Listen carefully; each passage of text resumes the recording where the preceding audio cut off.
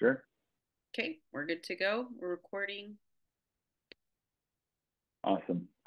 Well, thank you for having me. As I mentioned, Jamie wasn't able to make it, so he asked me to hop in. I'll tell you, this is like my third training this morning. So if I get rambling, this is definitely the smallest group I've had. So hopefully this will be a little bit more informal and we can be a little bit more interactive this hour. But so I'm the senior internal wholesaler here that supports Mario and his team and American Partners.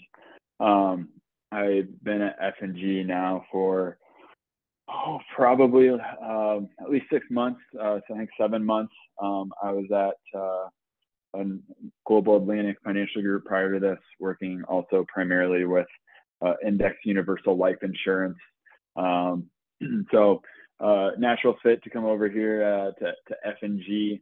Definitely an exciting time, a wonderful product as we'll go through. And, like I said, we'll allow this to be a little bit more interactive. I'll go through the website a little bit. I got Mario's agent portal pulled up. I won't go into a lot of the details, but I'll go at least to show you where you can find the e-application and then move on to the illustrations and show you a couple of designs that I typically see. Give me one moment. I'm going to pull something up and mute, put my do not disturb on as I'm getting messages left and right. So, and then we can get started. Do I have permission to share my screen? So, okay. Yeah, let me make sure. Hold on, let me make sure I can make you like a co-host. I see the ability, so I'm sure I do. I made you a co-host, so you're good to go. Okay, perfect. Thank you. You're welcome. All right.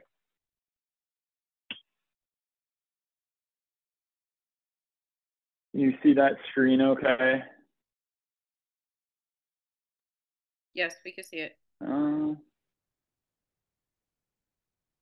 Okay. Weird. It's not telling me I'm sharing, but strange. Okay, so you see Mario's name up here in the top right? Yep. Okay, beautiful. All right, good. So here's your agent portal where you log in to view all your business, where you can run illustrations, where you can do the e-apps, commissions, kind of your one-stop shop here for everything. As I mentioned, I'll just go through a few things if you're unfamiliar. First things first, there's a button here that gets lost a lot of times. And that's the subscriptions button here. So if you go in, you'll see there's a ton of different lists of types of communications that you can go ahead and click on. If you want updates on whatever it may be, whether it's enforced new business, once a policy has been issued, if a policy has been closed out, whatever it may be, you can go in here and see, go ahead and tell our team how you want to be communicated with and what items you want to have that communications for. So I just want to touch on that real quick because that gets lost a lot of times. So if you haven't gone in there already, go do so and take a peek.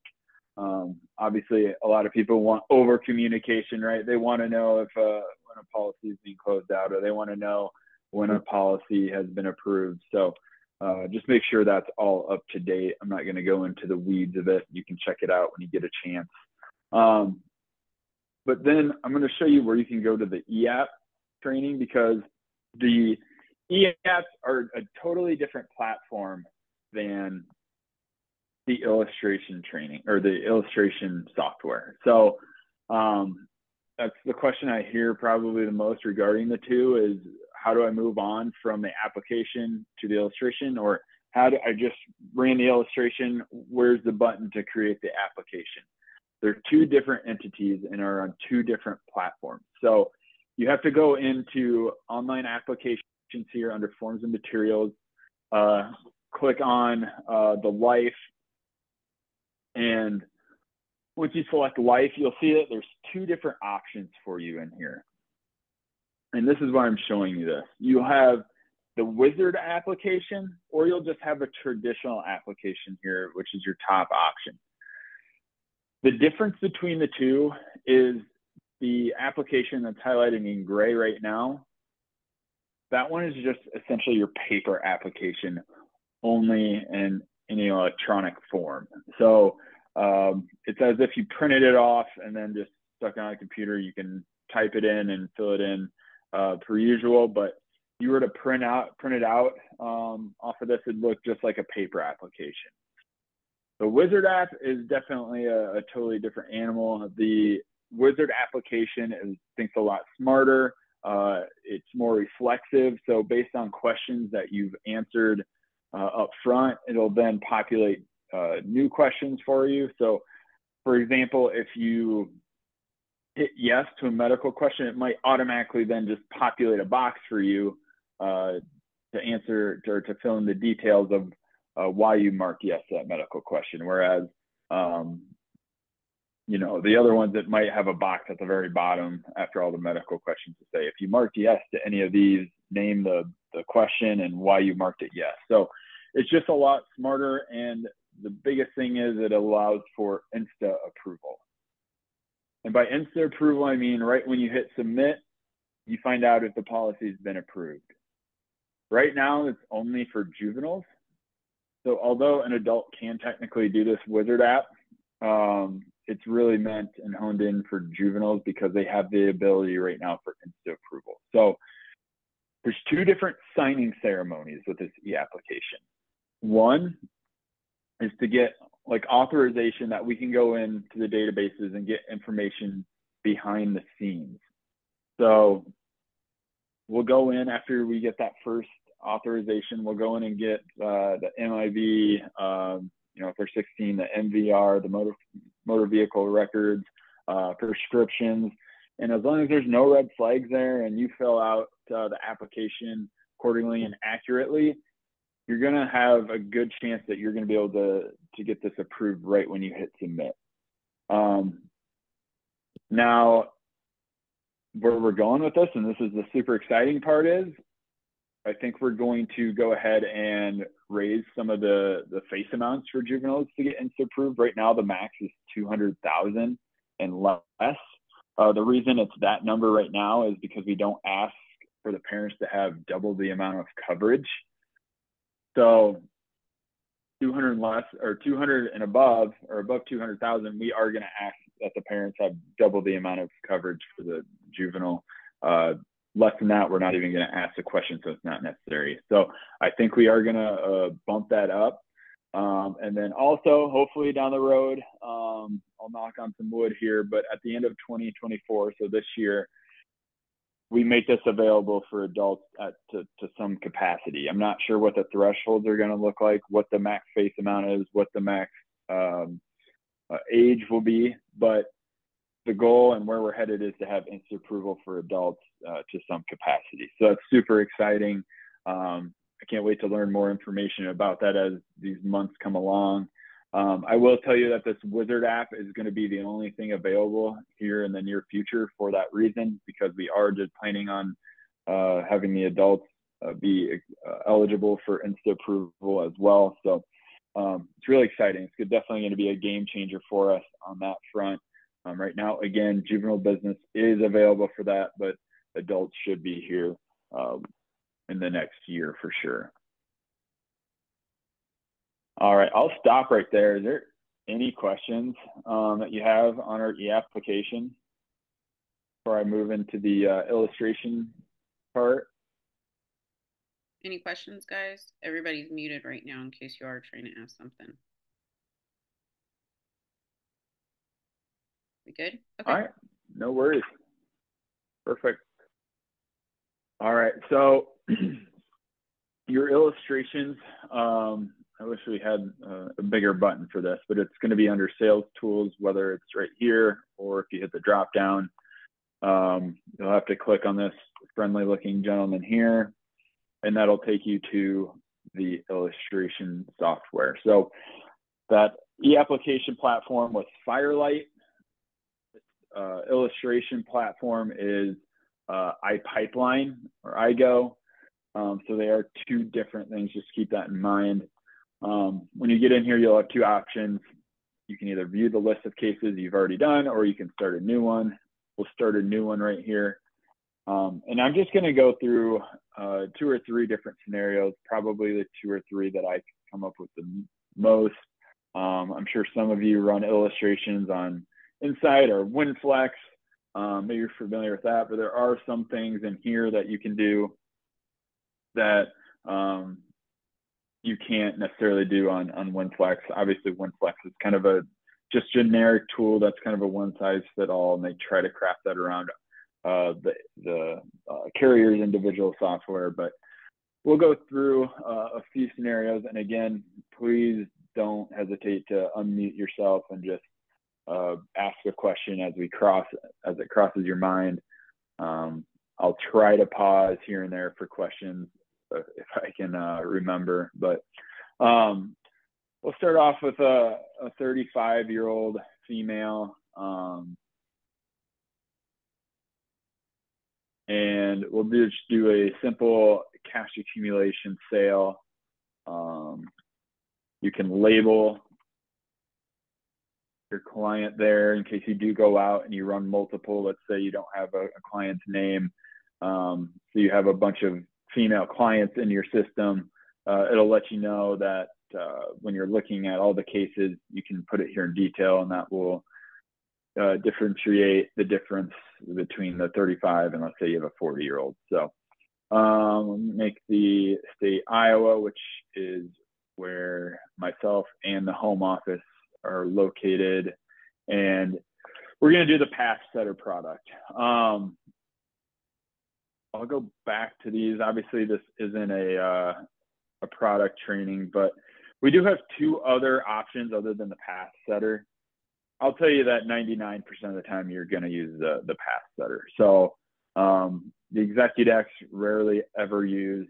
It's more of a simplified issued product, but the best rate on it is a table B or a table 2. It's really for folks that don't have, maybe they're a business owner and they're just incredibly hard to get a hold of, and you're like, they just want coverage. They don't care how they get it. They just want maybe $250,000 of coverage. Hey, I just want one touch point. That's it. Give me coverage, and you can go ahead and use that. But man, I've seen it maybe once or twice since I've been here. The Everlast is more of a death benefit play, IUL. So I think I used it this week for the first time in months. I had a 68-year-old that was just looking for the most amount of permanent coverage that they could get, and I was able to get about $10,000 more of coverage using this Everlast as opposed to the path setter. But again, if you're looking for any sort of cash accumulation play, path setter is going to be the product for you. It goes all the way down to 15 days old, so an infant, all the way up through age 80. So it has a wide range. Any of you that's sold F&G before, odds are it's definitely been the path setter. So the underwriting classes, there's like a bajillion of them, as you can see. The most common ones, though, are preferred and non-tobacco. Non-tobacco is just going to be your standard. Preferred is the highest class that we go up to. We have a bunch of different solves as well. This time around, I'm just going to do the max accumulation and income, which is definitely the one that I do the most. And it's your typical IUL scenario. I have a certain amount of premium that I want to pay, and I want to lower the death benefit as much as I can, and get as much income out of it by the time retirement comes around. So for this one, I'm just going to do a monthly premium. I'll just do $1,000 a month. Don't let that scare you. It does not have to be $1,000 a month. It can be probably anywhere down to about $50 a month, to be honest, at this age for a 35-year-old. We'll pay for 30 years, so to age 65. This cash value is just saying when do I want this policy to lapse? That's the best way I look at it. Is I want $1,000 at age 120. So I want this policy to run out all the way to maturity at age 120. If I were to put in 100, this policy would lapse at age 100, because it's how long do you want this policy to last out until? We'll leave it at 120. Again, it'd be only if you wanted the policy to lapse early would you change that number. All right, here's the fun part with the loans. We do have a few different options. Loans or withdrawals. The majority of the time, you are just going to do your variable loan, also known as a participating loan. Again, this isn't product training, so I'm not going to get into the difference, but I will say our variable loan rate does have a max of 5%. And why is that a big deal? Because we're not planning on taking money out until age 65, so 30 years from now. So it's really comforting for the client to know that if the max variable loan rate is 5%, no matter what the market looks like 30 years from now, that is going to be the highest that we can charge, and that is contractually guaranteed. So no matter what, we are never going to charge more than that 5%. And I think with the rate environment we're in now, that's what it is, which is pretty typical. Honestly, this is a spot where it benefits. It can't ever go higher than 5%. But you think to the low interest environment a few years ago, we were in like the twos, like everyone else. So it does have the capability to go down lower than 5%, absolutely. But the max is 5%. And that's probably something we don't hit on and use as a competitive advantage enough here at F&G. But it really is a lifeline there for your client with volatile markets. As you can see, there's this minimum non-MEC death benefit button. I am not going to check it this time. I'm going to actually come back to it and check it. But for right now, I just want you to see the difference, and I'll explain the difference. If you check it, it's basically post 7702 rules, which is basically the Department of Insurance saying, here's how much you can stuff into an IUL policy. If you leave it unchecked, it's pre 7702 rules, which is what we have. So right now, we'll leave it unchecked, and I'll show you the difference. I'll come back to it, check it, and then go over why are some of the reasons you would leave it checked or unchecked. Most of the times, when you come down here to the face amount tier, most times if you're doing a true cash accumulation, you're going to do option A to option B to option A. You do that at the time that you stop paying. So we stop paying at 65, and we will change it to option A right then and there. I'll come down and touch on some of the allocations later as well. But before I generate, or as I generate this illustration, are there any questions about what I just typed in and why I did what I did? Yes, I have a question. Okay. I've been, mainly told to just kind of run an illustration to kind of assist a client with retirement funds. As a max accumulation, what is the difference between just choosing max accumulation as the case design versus what you just did right now? This sounds a little bit more specific, max accumulation and income. Yep. Awesome question. Thank you. So the difference isn't much. It's really just like it sounds. So we're going to solve for that income with max accumulation income, where it prompts you to put in that loan. So if you were to do max accumulation, this income stream field and below would not be here. So it's only going to show, if you were to just choose max accumulation here, it would only show the policy grow for the life of the policy. It's never going to spit out any sort of income. And I can come back to that too and show you what the difference is, show you how we'd run it at max accumulation and show it without the income too. I can do that. Okay. Okay, sounds great. But max accumulation, they'll still be able to select, let's say at age 65, to start collecting on a monthly basis, correct? Yeah, they absolutely, it's going to be a client-initiated action regardless if they want to pull out the income. This is just allowing you to show the income on the illustration. It's not set in stone that they won't be able to take the income just because they're using max accumulation. It's just showing you what it would accumulate to throughout the retirement years if you did not choose income. Gotcha. Thank you. Yep, you bet. All right, we'll give this a second to load. I'm going to try to pull it up in a PDF as well so that the numbers are a little more clear for you guys as you look at the screen. Sometimes it gets a little small if I just leave it. So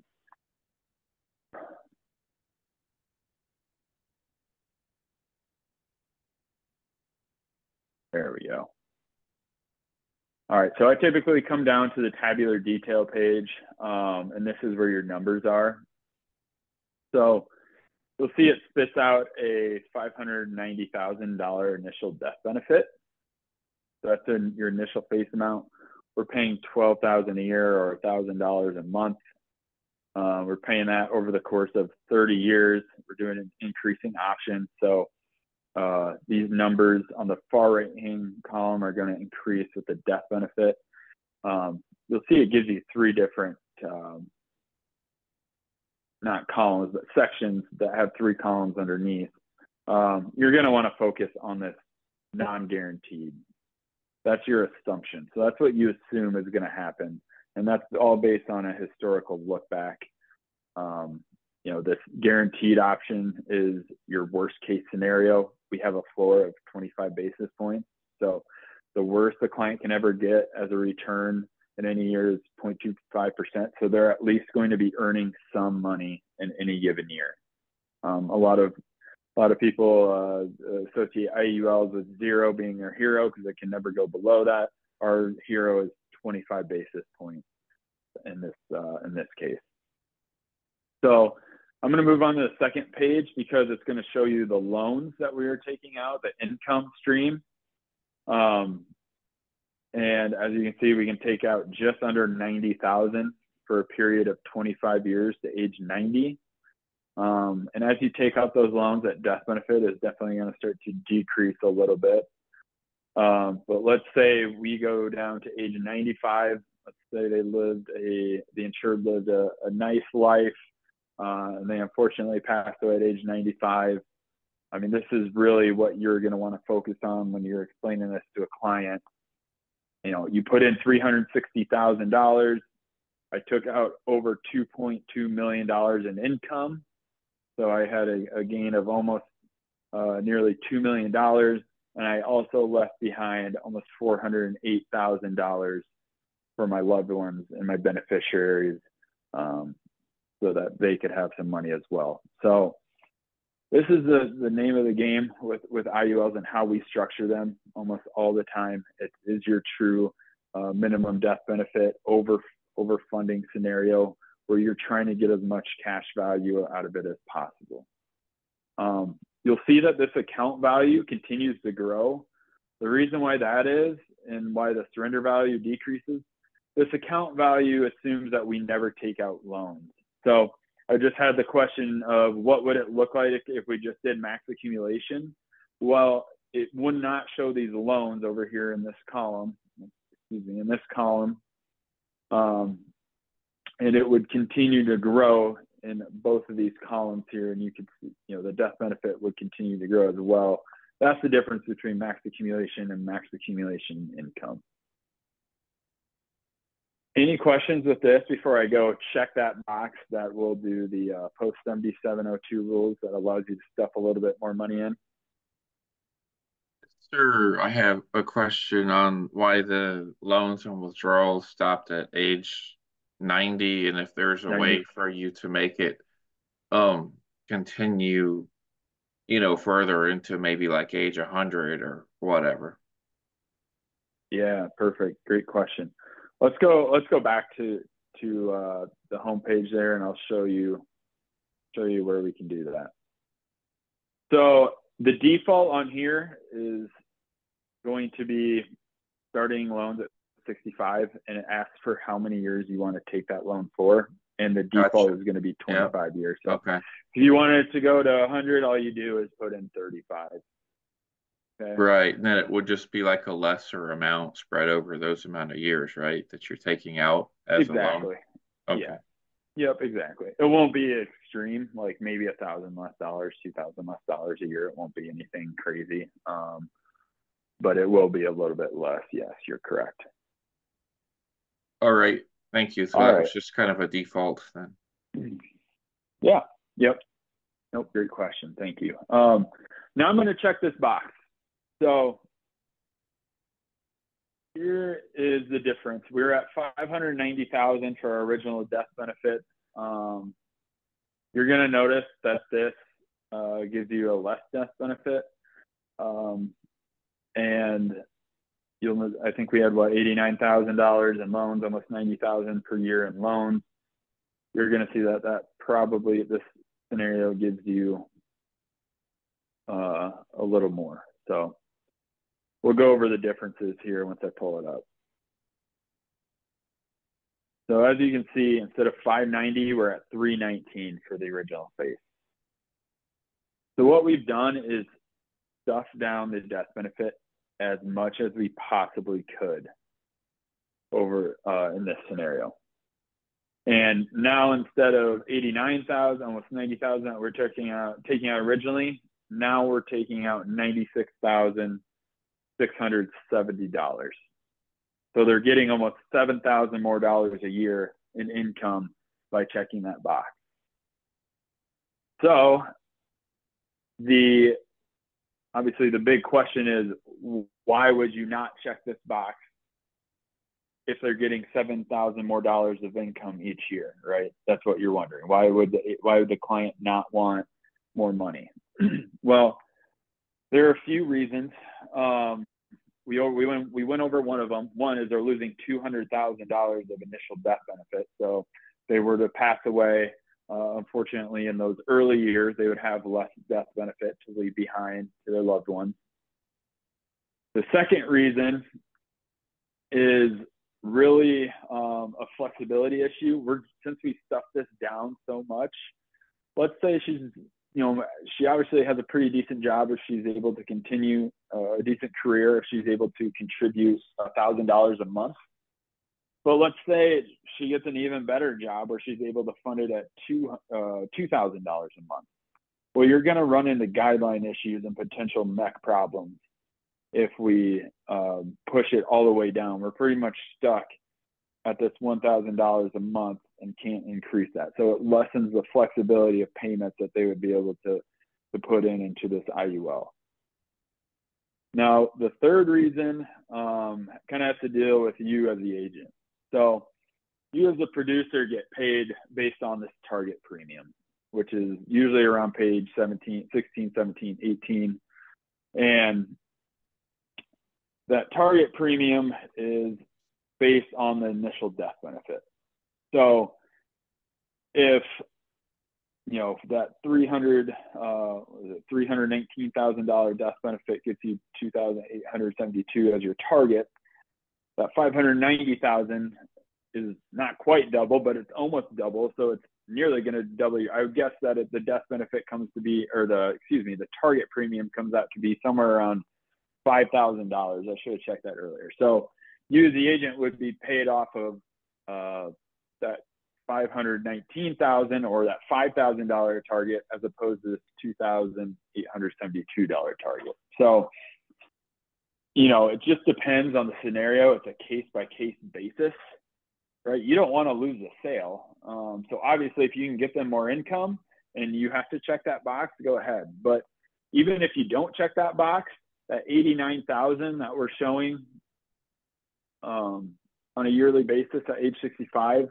is still going to be competitive at $89,000 with other carriers. So, I probably run into way more competitive scenarios with other carriers than you would as the the producer. But those are the times that I would always check the box. Or if we needed to press that death benefit down so much, because let's say we're working with a 55-year-old instead of a 35-year-old, and they don't have nearly as much time to catch up and make up for those premiums. So we need all the help that we can get by pressing down that death benefit. So those are the reasons. Hopefully that makes some sense, but I'll pause right there and see if you guys have any questions before I go to my next scenario. So if we were to check off that non-MEC and the client wants to increase later on down the line, even if they want to increase their death benefit a bit, is that allowed for the client to do? You can increase your death benefit, but the problem is you have to go through underwriting again. So you could make room for it to increase it by upping your death benefit, but you would have to go through underwriting. So as you can see, we're right up against that $12,000 a year, that guideline, by the premiums that we're putting in. So we can't put in any more than this $12,000 a year premium. So if you wanted to do that, you'd have to, you have to increase the death benefit, but that would involve underwriting again, which no one wants to go through underwriting again. I agree. That it just depends on the scenario. Oh, sorry. Go ahead. Specifically because we checked off the box for the illustration, like that's what we delivered to them. So that's what we're saying this is. You can't do anything, but if we leave it unchecked, there's room, there's more flexibility to go up or down. Correct. Because it's affecting this death benefit, right? This is the main driver based on the guidelines. So having a higher face amount is going, and paying the same is just going to, it leaves more room for you to pay more up to a higher guideline annual. So you guys just kind of want to take note of these numbers here. So we have 12,000 as the guideline annual, we have 28 as the target, and we have 319 as the initial face amount. I can go back in here and I will uncheck that box and we can take a look at those numbers. I meant to show you those ahead of time, so I apologize that we could see the difference originally, but we'll go take a peek right here.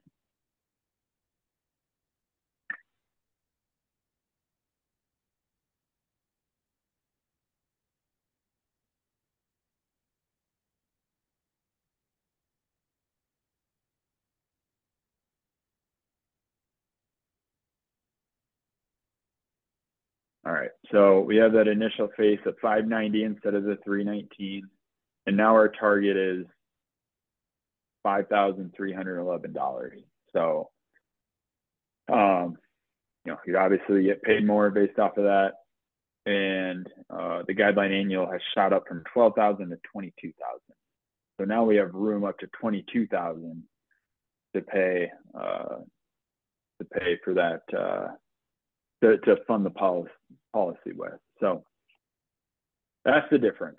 That's you know, again, it's a case by case basis.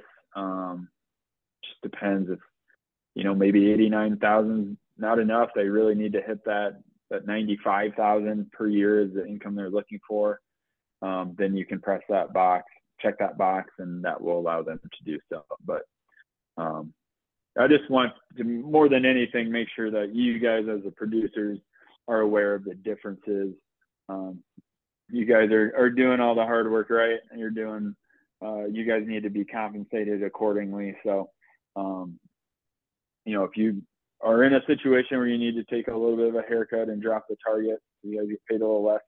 What I always say is getting paid that $2,800 is still better than getting paid zero. So just use your judgment and choose accordingly on an individual basis with a client. Any other questions? Yes, sir. Isn't it true though, if you do not click that non-MEC, the shrink down the initial death benefit, that they won't be able to take advantage of the 7702 rules or the favorable tax treatment when you withdraw the money? Oh no, it's still going to be a tax free event when you take out these loans. Oh, okay. So yeah, it's just all you're right, just getting less. I mean that's the right. difference. Okay. Well, thank you for clarifying. Yep, you bet. Okay. Yeah, all that box is going to do is affect this space.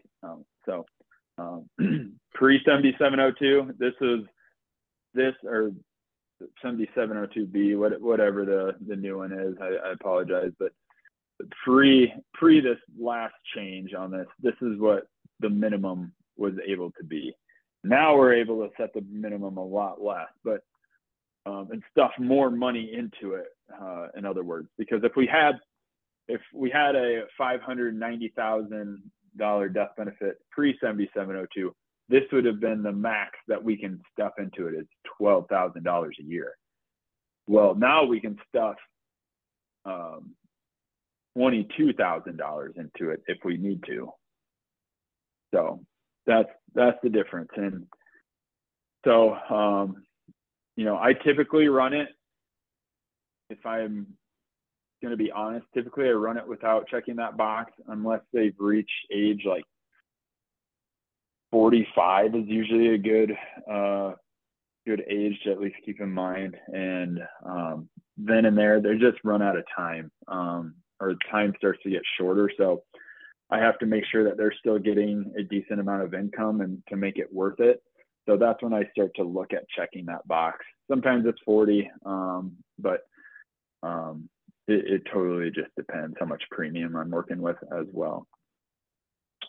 I'm going to go down and show you guys our strategies. I usually do this in between scenarios. So 50% of our strategies are allocated into our high cap S&P strategy, which has an illustrated rate of 7.08% and has a cap of 12. And then the other half is going to go into our proprietary volatility controlled strategy, which is our Barclays Trailblazer Sectors 5.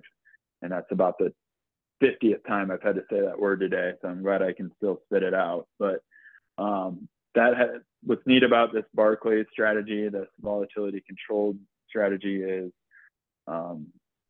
it's uncapped, so it does not have a cap to it. It has a 170% participation rate, and it incurs a 1% bonus starting in year 2. But if you know about volatility controlled strategies, you're probably like, well, that's what's the catch? There's really not one. We don't have any sort of fee or charge or trigger with this strategy like some other carriers do, where it hits a certain threshold or has a certain trigger that forces a charge onto it. We don't have anything like that. It's targeted to be right around that 5%. So unless volatile markets going to hopefully be there right around that 5. That's what the target is. Our assets within the strategies are rebalanced on a daily basis to allow for that flexibility to rearrange to keep right around that 5%. But it's also seen a lot of upside in certain years. Excuse me. So I think over the last 3 or 4 years, to be completely honest, it has not done great. It's been right around 6% or less. But if you go back to the 5th year, 2018, I think it was at 26 or so percent. There's a historical look back on the illustration, but it was in the mid 20s. So that all pretty much makes up for it. And, it's still right around that 5 to 6%. So just keep that in mind, right? It's a marathon, not a sprint with these. Don't be discouraged if in certain years either the S&P or this Barclays strategy hasn't performed. It's never going to be right at 7 every year. It's going to hit the floor some years. It's going to hit the cap some years. With the Barclays strategies, if it does hit the floor of 25 basis points, it still has the ability to get up into the 20s, which is really neat. and there's proof that it's done that in the past. So I think these two are best performing historical look backs from a historical look back anyway, best two performing strategies. Are there any questions with these? Those are the two main hitters there. I'm not going to go through all of them, but do you have anyone have any questions over the strategies that we use? Or how Is that typically, that's typically what you would recommend to do every time? Typically, yeah, I like the, I like the stability with the Barclays, with that upside potential, but, the S&P over the last 11 years has done an average of probably somewhere around 12. So, it's the S&P isn't a bad option. If you've been locked into that from an investment standpoint, you've definitely felt that. So what I'll tell you is mainly every producer leaves it at these. Not a lot of times is a switch. If it is changed, it's because they just put it in 100% in either one or the other. So they're either just a believer in the S&P, so they'll put 100% each. But yeah, that's probably what I recommend. I like my eggs in a few different baskets. So a fixed option down here is pretty high actually for a fixed option. I remember when I first got here, I almost going to believe usually it's somewhere either 4.5 or 4.25, 4.5 or 4 3/4 is pretty high. But if you do want even more conservation or stability, fixed option, you can always choose that. But if you hit between the two, the 7.08 and 5.61, you'll see that it came to be 6.35 is the illustrated rate on that. And I can point that out too when we do our next scenario. But okay. Thank you. You're welcome. All right. I'm just going to do one other scenario for you guys because this is also probably the second most common one. And it's usually with a juvenile. So I'll just do a juvenile. We'll make it a male. Let's say he's 1 year old.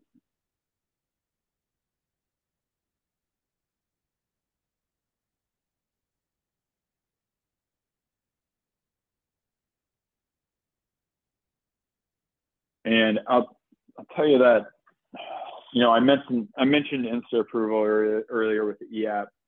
About 25% of our business is actually with juveniles. So not a huge moneymaker for you as a producer, but we do a ton of them. There's a lot of upselling opportunity, right? It's an easy sell if you are selling to a parent or a grandparent. It's an easy question of, do you have kids? Do you have any grandkids?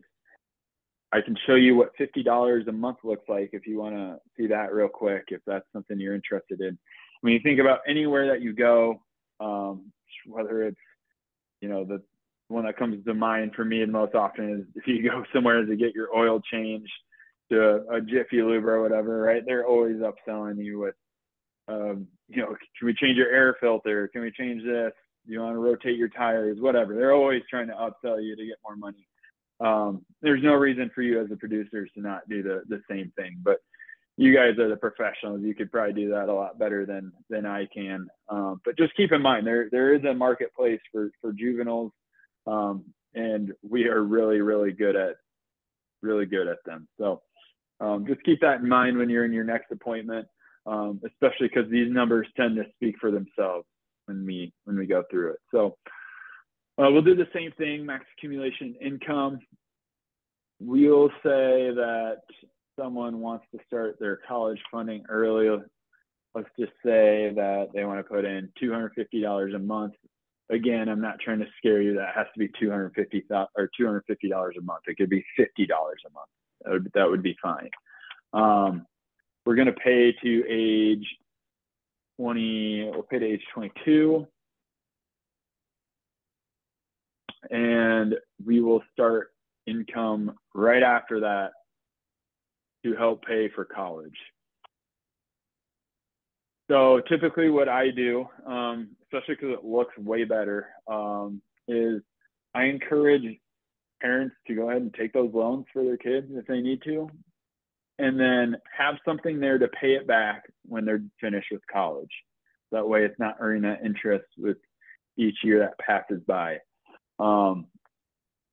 Right, instead of going ahead and just taking out loans at age 18, at age 19, at age 20, 21, pay it all, take those loans. It's not a terrible thing. And then have this money pool to take from to pay back those loans that you took for the child's college. So I'm also going to solve for a second solve at retirement. Like, hey, let's see how much we can get out of it then for the child's retirement to help supplement that. Again, for children, I'm never really going to check this box because I know that kids might have the possibility to increase their income later down the road, or their premiums down the road, right? You might start off at $50 a month, then it might be able to jump up to 100, and then they get a good paying job where they finally settle down, have a spouse, a house, a good paying job, and now they can contribute $300 a month. So that's why we never check this box for juveniles. It's more meant for the older ages. We'll do the same thing, option B to A, and we'll change that when we're done paying, which is age 22. It's automatically gonna, I didn't touch on this, but it's automatically gonna solve for your face amount. So we don't need to touch anything in here. Don't need to touch anything on this premium section, because in our solves, we're already doing that. We're already inputting our premium. We're already doing our income. We're solving for our face. So everything's gonna be done right here. The only thing that we need to do is change our option B to A. All right, so let's go in and see what this produces for us.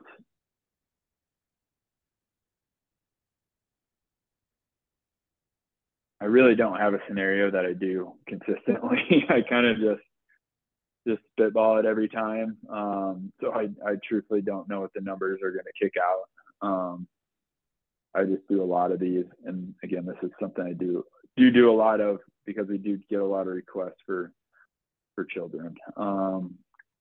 So if we go down to our tabular detail page, we're paying $3,000 a month. It's going to give us this high face amount of $411. Now, again, the parent typically does have to have twice as much. So I'm going to pause right there and say this might be a good opportunity where you do check that box.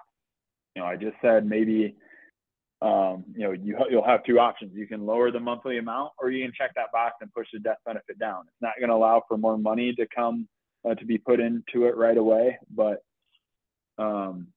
it will at least allow the sale of the policy, which is the most important, right? You still want to see the sale happen and get that child covered and supplement for college planning. So we put in $3,000 a year to take out $1,000 to help repay loans at that time. What you'll notice also is we stop paying at age 22, and we don't continue payments at all the rest of the time. It's done with, so it's over. So we took out 110. Let's say they took out $25,000 a year for loans. Probably wishful thinking nowadays, but it's maybe you have some sort of nest egg that you could use to pay for college, or you don't pay back all your loans, whatever it may be. But let's say you do take out $25,000 a year for college, for loans. You can pay that back essentially all at once here at age 23. And then the policy will still stay in force. You know, age 30, maybe they get married, they already have that death benefit in case they have kids to leave behind to their family. And then we go all the way down to age 65 when they do want to retire. It touches $1 million here, but they have $78,000 that they can take out just to help supplement their retirement, again, all the way to age 90. So it's a this is the powerful story. We paid $63,000 into it total. We took out over $2 million in investment gain of over $2 million of this policy.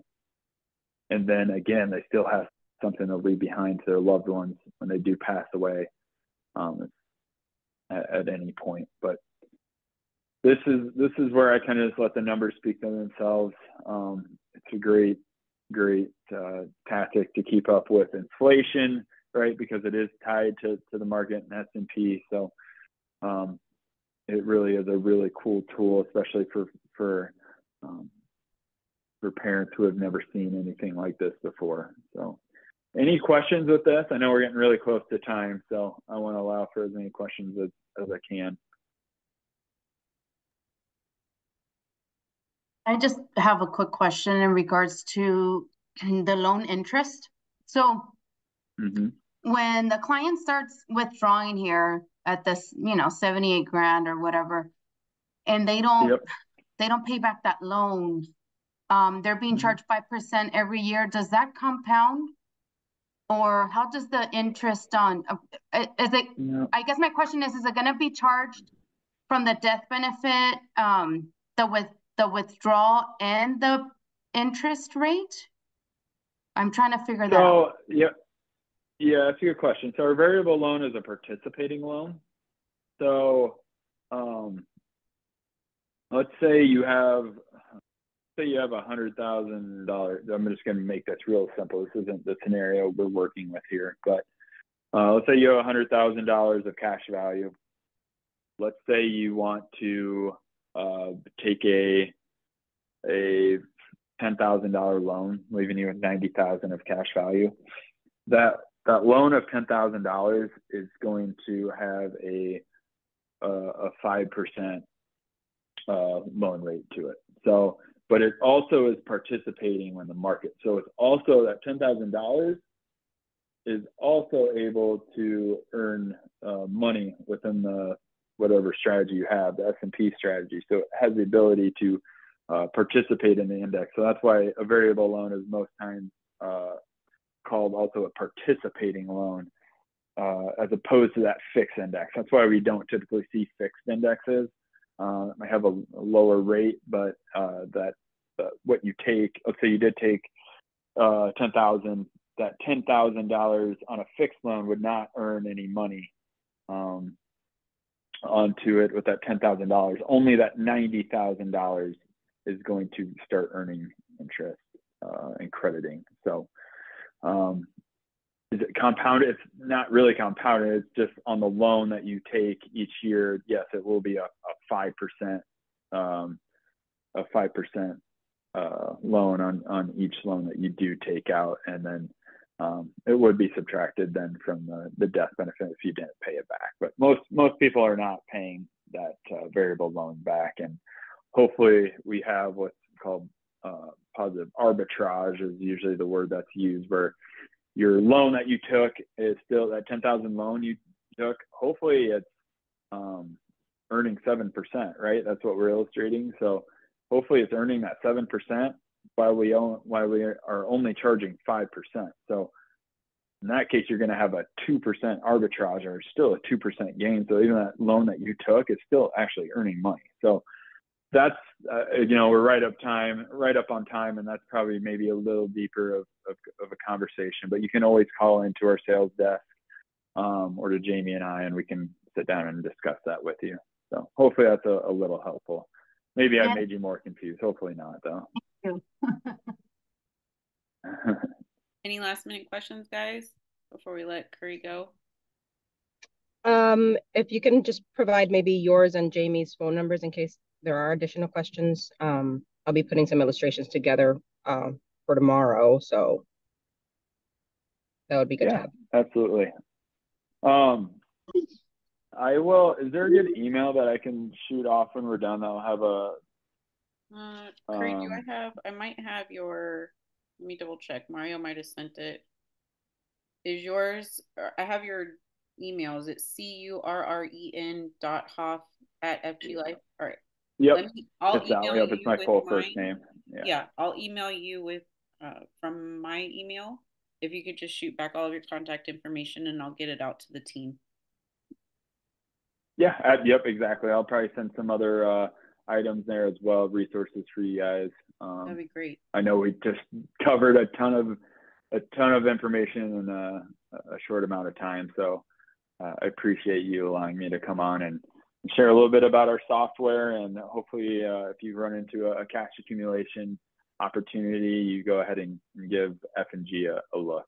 Yeah, awesome. Well, thank you guys so much for joining us. Thank you, Curry, so much for all the information. It was definitely helpful.